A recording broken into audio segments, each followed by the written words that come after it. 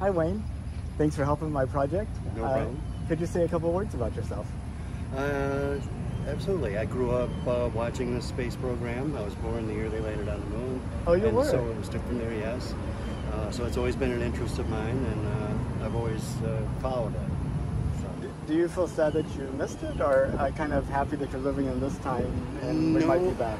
I am happy that I was born when I was, and that it was, because after we landed on the moon, it was still a big thing for many years. Okay. We heard about it, and always watched it, the news reports, etc. And I always loved it.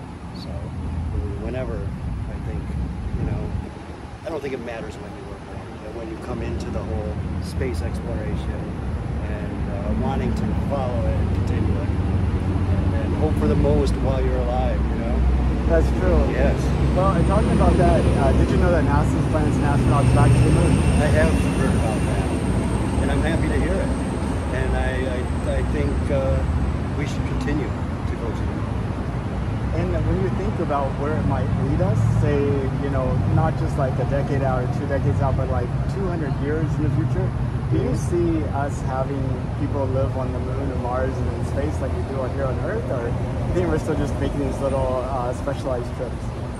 No, I absolutely do see people moving on into space and spreading out from Earth, and always searching for that next step, from the moon to Mars and beyond.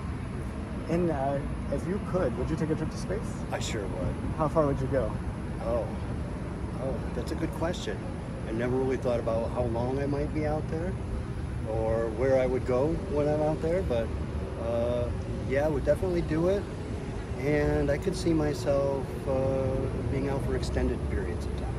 But I mean, like, if they had a colony set up on Mars and they're like, anybody who wants to come, would you go do that? I would. You would? I certainly would. Do you think? I encourage my kids to learn about Mars and to try to find careers that would be useful, not just on Mars, but anywhere out there. Do you think you'll get an opportunity to travel in space in your lifetime?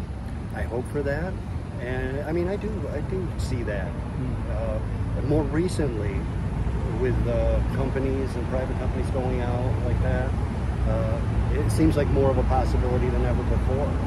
So yeah, during my lifetime. Well, that's awesome, Wayne. Thank you so much for your time. It's such a pleasure to talk to you.